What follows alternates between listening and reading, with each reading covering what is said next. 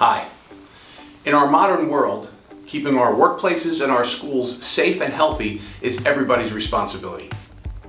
So one of the concerns we have is making sure that everybody wears a mask appropriately to keep the environment healthy for everyone. The other concern is to make sure everyone is within the proper temperature range. So unless you have someone situated at your door to monitor and take temperatures, then you're going to have a difficult time doing that. But I found some equipment that can help us. So I'm going to give you a little demonstration of how it works. I'm going to walk up to the equipment and I'm going to look in it. It's going to look at me and scan my face for a mask and my temperature. If my temperature is within range and I'm wearing a mask, it'll give me access. If I'm not, it'll keep me out. Let's see how it works. First, I'll try it with no mask. Position in circle, no mask. No mask, it won't let me in. We'll try it again with the mask on, and this time if it recognizes the mask, it'll scan for temperature.